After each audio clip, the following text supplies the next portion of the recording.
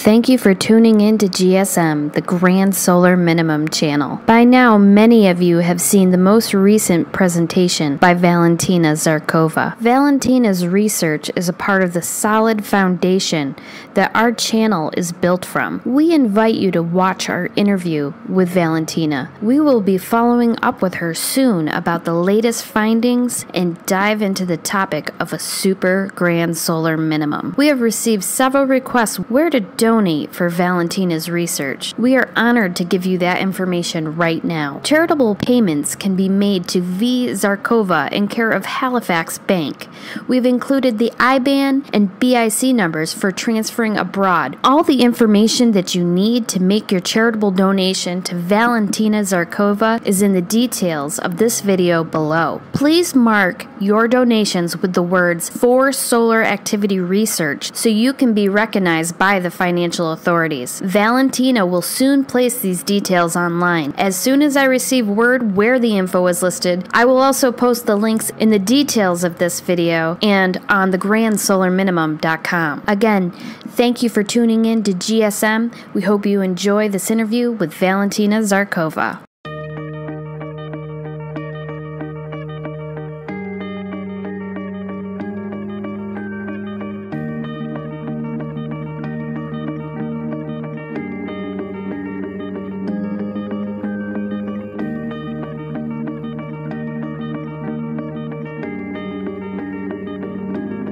We're thrilled we finally got a chance to talk to you. I know things have been hectic and busy for everybody, so this is we greatly appreciate your time. We really do.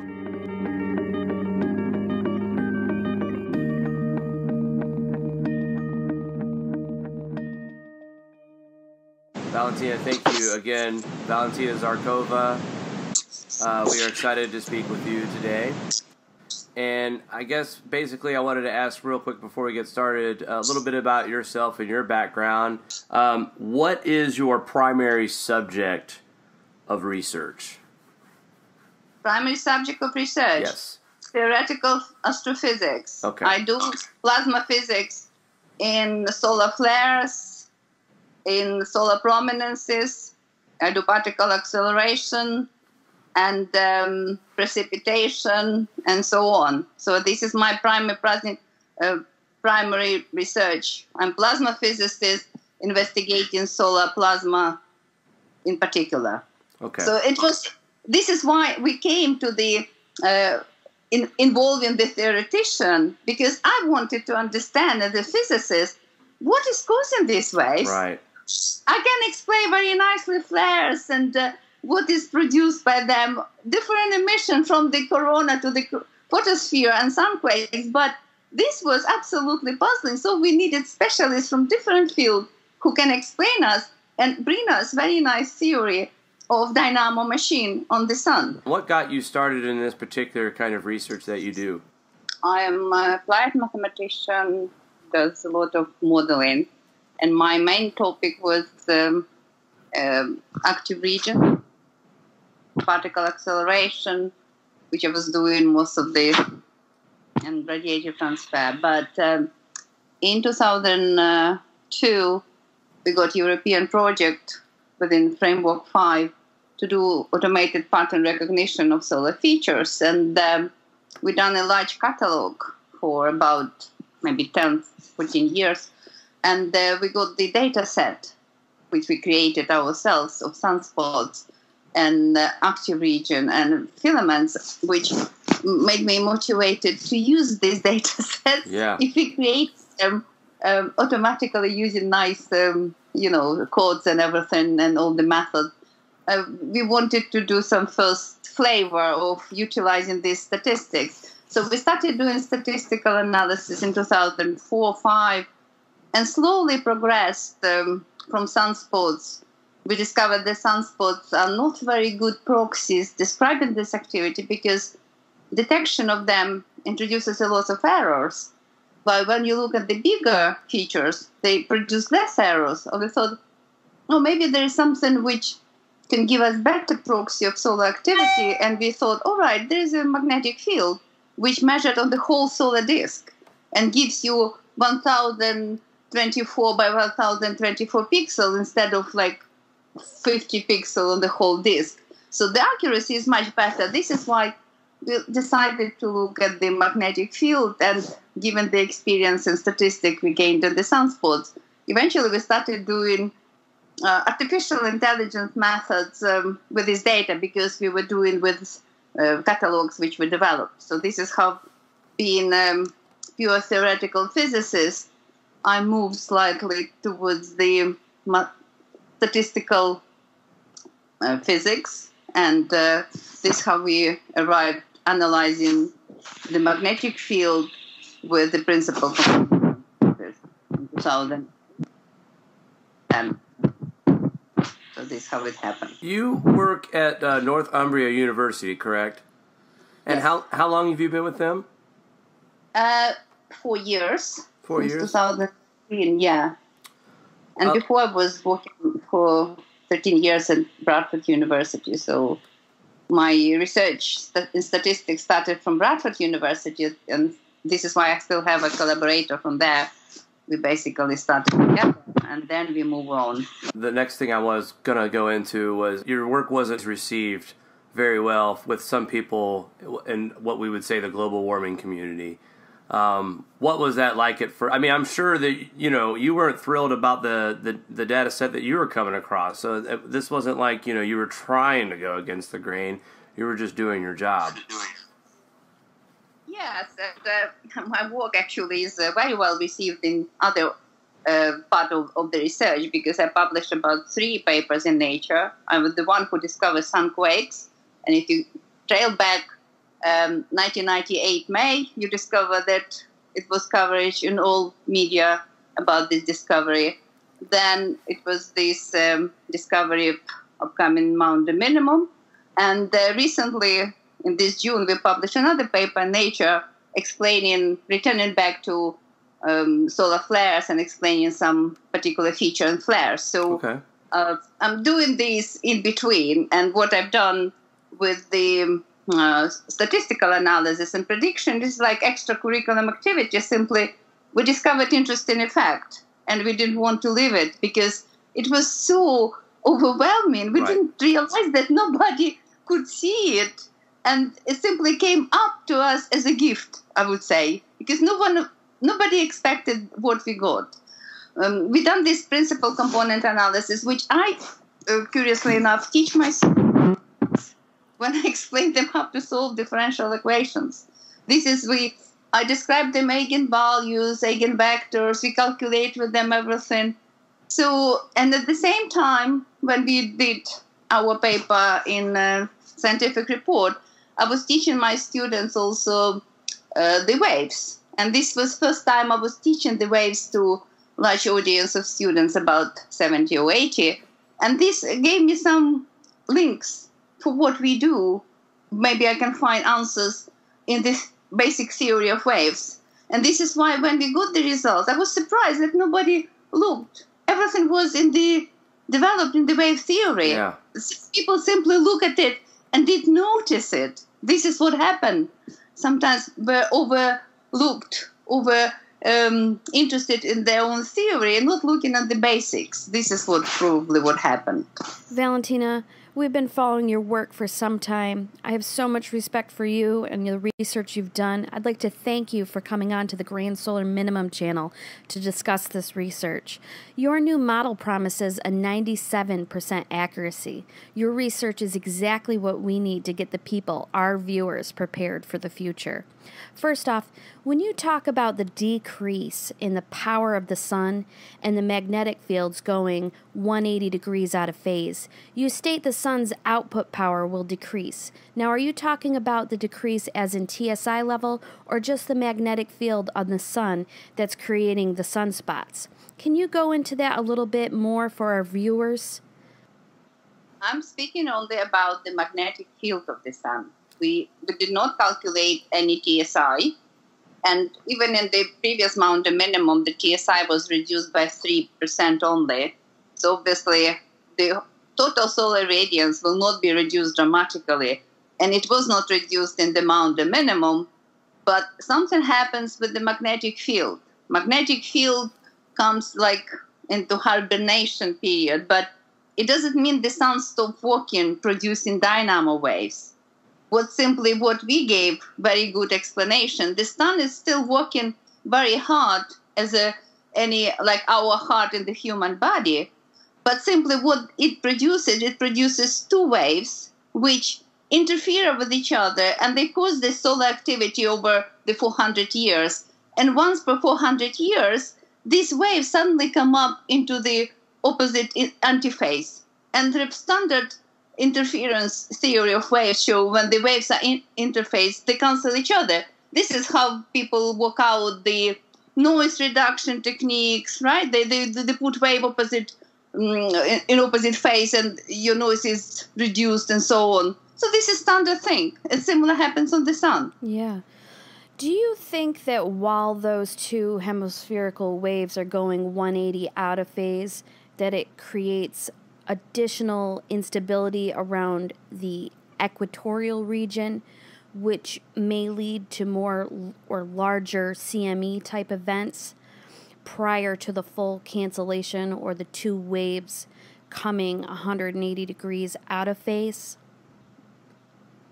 I cannot speculate about it, but normally when the magnetic field of the sun is reduced, we see much less sunspots or no sunspots whatsoever. And we predicted in our recent paper that the number of sunspots will reduce very dramatically by 70% compared to the current cycle, which means if we don't see sunspots are places where these loops are embedded into the photosphere. It means you don't have these loops. They do not show up on the surface. So there will not be active region from which these coronal mass ejections can appear. So theoretically, yes, magnetic field reduced and they can appear. But the problem is, if magnetic field is reduced, it's reduced all over the solar interior, so there are much less flux tube appear on the surface. So there's no sunspots. If no sunspot, there's no activity whatsoever. The solar cycle's coming up, with there's predictions of 0 sunspots at some point at solar cycle 26, 27. And this is just an obvious question here, but, everybody, there are people that just believe we're going into a minimum. What we see, that we are going into a grand solar minimum. Then this is not just a solar minimum, but the grand solar minimum. Yes, it will be grand solar minimum because we coming now to the minimum between 24th and 25th cycle. Right. You see there's no sunspots, but still there were enough active region to produce enough heat waves on the Earth and enough radiance. But the more we come into the cycle 26, will be less and less sunspots. So maybe in 5 years' time or 5-10 years' time, we can meet if we both wealthy and good and discuss that, in July we need to go in court because it's very cold outside. So this what probably will happen during this global minimum, not from normal minimum. Of course, during the normal minimum, the temperature slightly decrease on the Earth. It's well known. But this, during the global, it will be much more decreased. And I look at the observations by Lee et al., who restored the temperatures during the mountain minimum, which was 400 years ago. Temperature was decreased about 1.5 Celsius in the northern hemisphere, and no one knows what was in the southern hemisphere because we didn't have researchers there. And even this small decrease caused very long winters and frozen rivers and everything. So maybe we will not have that dramatic decrease, but we still have decrease global. Valentina, so when you look at the magnetic fields, many of our viewers are well versed in the terminology of your research. They understand gales and things of that nature. Could you give a technical description of what's transpiring as to where were we as far as our magnetic field on the sun in gales? Where do you think they will drop to? At what point do you think we will stop seeing sunspots? And how close to that are we? I need to look. You can look at the plots in the Nature paper, Nature Scientific Reports paper.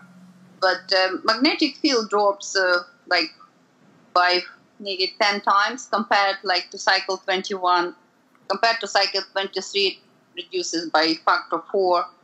So it is magnetic field which expands into the solar system, and which basically protects the solar system from harming cosmic rays from galaxies and external. So probably this will be the main effect on the solar system, that we got more external visitors, so cosmic rays coming from galaxies and supernovas and somewhere else.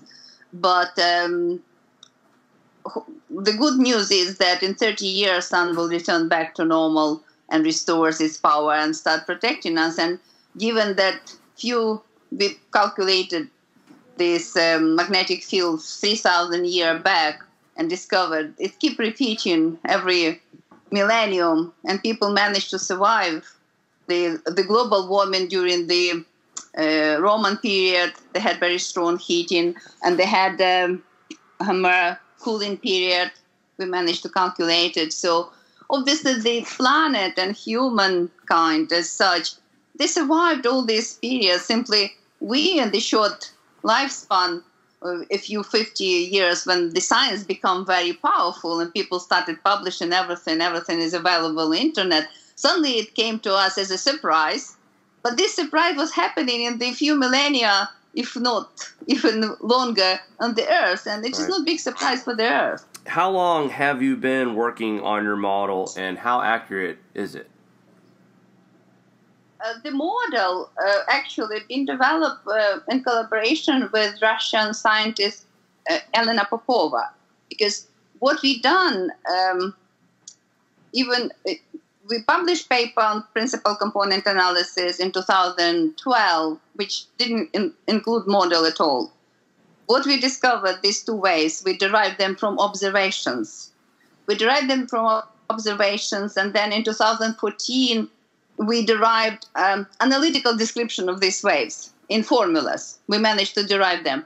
And when we got those two waves, the analytical description was so amazing that we wanted to understand where the wave comes from. So we invited Elena Popova, who was finishing her PhD in Moscow University, just to look if we can find any dynamo models which explain these particular two waves which we discovered. And very fresh from her PhD, she found that indeed there is a Parker model. Parker is the guy who introduced the dynamo to the community, and he applied this model to two layers. He didn't know there are two layers, but he felt probably intuitively that it should be two layers. And Elena modified this model by adding these two layers with different meridional circulation, which allows her to obtain the waves with different frequencies or different periods, which form this beating effect and produce the global minima. So thanks to her, she used not very complicated model. Basically, of course, it is a model including the induction equation and including equation for transforming poloidal solar field into toroidal through vector potential. So they're all dynamo equations, but they are applied to two different layers, and we used low model approximation. So we didn't use clusters, we used simple computers, low model approximation, because our observations show that we can reproduce these waves with about 5 or 6 cosine functions. So it's very close to the approximation of low modes for reproducing Parker model. So we use this the same approximation explaining our, and this gave us a success. We suddenly realized that these principal components which we found, or two main waves, are indeed produced by dipole magnetic sources, exactly as Parker suggested, because now his equations allow to reproduce very nicely these principal component curves, which before they couldn't reproduce because they were polluted with other components which add into the magnetic field. So this is what happened. And this was a contribution of Elena, because she managed to bring the expertise in solar dynamo and gave us explanation how these waves could be generated and which parameter could affect how they can come to the beating effect which we observed. Excellent. Valentina, out of the many different theories out there in regards to the universe, can you tell me what theory you and your team follow? I didn't hear this theory. We followed the dynamo theory developed by Eugene Parker from Chicago, very famous scientist, to follow. We followed the classic theories explaining the solar activity dynamo. The only thing we changed, we introduced the two waves. The one wave generated the bottom of the sun near convective zone, and another waves are generated by the solar interior itself, which acts as a resonator, and the wave generated by solar dynamo travels through this resonator, interfere with this wave, and produces the visible solar activity which we see as a sunspot. In your paper, you predict the upcoming modern grand minimum, or eddy minimum, in 2020 through 2055, which will have the solar activity slightly higher and its duration twice as short than the Maunder minimum of the 17th century. Can you give examples as to how much higher that will be compared to in other minimums we've encountered? In 400 years ago, Maunder minimum, the magnetic field dropped much lower, so the Maunder minimum period lasted for 60 years. So obviously, magnetic field, I don't remember by heart this our diagram, but it was much lower than the current one. We recently simulated the butterfly diagrams for the current global minimum compared to the Maunder minimum, and we found that we will have more sunspots in the current grand minimum compared to Maunder. So it will not be that cold like it was 400 years ago. We will have a little bit more sunspots, but to look qualitatively, quantitatively, probably you better look at the paper. I wish I can send you the link, and you will see how much it will be decreased. But we anticipate it will be decreased less than it was 400 years ago, because the current grand minimum will last only 3 solar cycles compared to 6 solar cycles in Maunder minimum. And the magnitude of magnetic field is reduced not as dramatically as 400 years ago. So you, in dealing with particle physics, are you following the work from Jasper Kirkby from the Cloud Project at CERN about the interaction of cosmic and galactic rays in our atmosphere increasing cloud nucleation? I followed the work remotely from CERN because I'm not a particle physicist, but I'm familiar with it. Mostly I'm interested and been recently attending IU symposium as well on the effect of the cosmic rays on the geomagnetic environment and in the past years. And so I follow this one, I feel it will be important in the next few decades. It will be key player, which is not possibly properly included into the current model predicting the temperature, because none of them predicting that the temperature will drop. They say the temperature will increase. Well, we will see in 5-10 years who is right, and it is not far away, so you definitely will be able to judge on your own who is right. And I stand what I said. I'm completely confident what we done is correct. Yeah, and you said it right there. 5 to 10 years, we're going to see who's right. I think that is accurate. This is not something that we're going to be able to witness overnight. It's not a fly-by-night thing, but we are starting to see the signs that we are heading into this grand solar minimum. We feel like it's also accelerated, not just creeping up, but it's actually accelerated. So, I agree with that statement there. I got invitation for interview Al Jazeera before they had this trouble with the other Arab country. But what they said, they didn't have snow for the past observation 150 years, never had snow, and they had snow in April, April, and it was cold in the desert, which not a positive temperature. And they said definitely whatever they say, they're respectful of what we suggest much more than any other things, because they see with their own coat, they need to wear a coat, they need to put heating on in the desert, for God's sake. Last year, we covered a story where they were putting long johns on the elephants out there. So, I mean... Yeah, this is happening. It's crazy. And they're in denial. They want to close their eyes. I said it's coming global warming.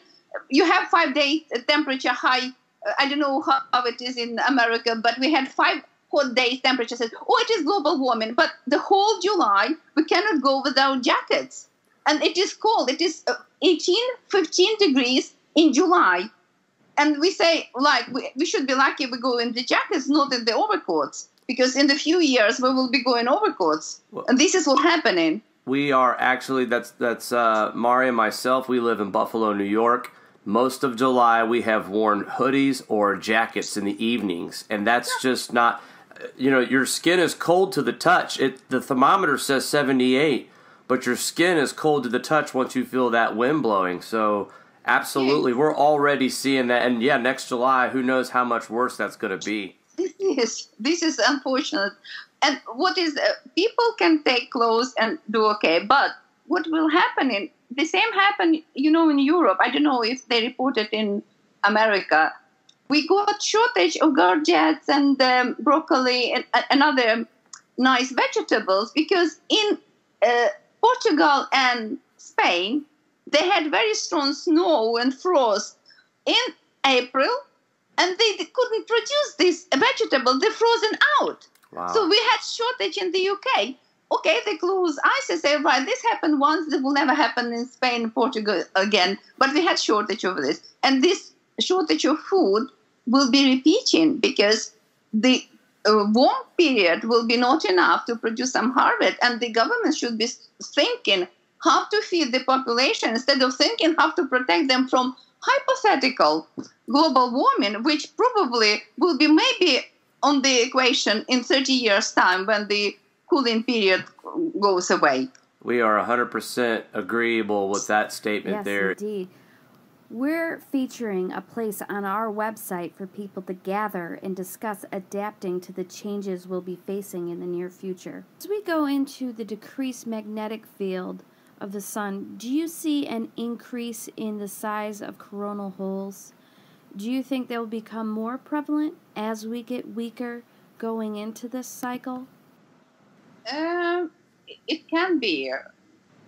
No one knows. The whole sun is a set of those big flux tube and whatever. So what it means that if you don't have intermediate flux tubes in the on the solar surface, it means that the most of the solar energy will be probably put into these large coronal holes on the north and in the south, which will be probably keeping the sun like in order into the single flux tube or something. This my intuitive perception. Of course, I did not do the simulation, but now people do observe some increase of size of the coronal holes near poles and so on. So probably this will happen. And again, we will witness this. We live very historical time when we can witness this grand minimum right away in the sun. They send in a lot of instruments to view the sun. Of course, they wanted to see solar flares and the active region. I said, guys, probably you should stick to your investigation of solar magnetic field because not much of others you would see there. Right. This was during this minimum, absolutely. Yeah. Yes. Now, I've seen that NASA's Parker Solar Probe mission is due to happen in 2018. They're saying that this will revolutionize our understanding of the sun. This probe will provide us some new data on solar activity. It will study the corona. Have you heard about that mission? Interesting development, and the new instrument called Solar Orbiter will be flying exactly above the North Pole, trying to catch pictures and make observations. So we will be straight in the front row watching the action. Wow. This will be luckily visible. So, and we will have answer. They hope they launch this instrument within the next 5 years. So obviously, you will have your answer probably right away in the publication by the instrument developers. Let's hope. Yeah. Also, Well, Valentina Zharkova, thank you so much for joining us at the Grand Solar Minimum channel. It has been an absolute pleasure to talk to you. Again, we thank you for coming on, spending a little time, and answering a few questions for us. okay, thank you very much, and good luck. Hopefully, we will get through this. That's right. That's the hope. We're here. Yeah, we're here to thrive. That's what we're here to try to teach: is how people how to thrive. If Roman managed to get through, we should manage. With all power and technologies, humankind should get through, become wiser, hopefully, during this passing by, but we should get through. Thanks very much. All right. Goodbye. Take care. Bye-bye.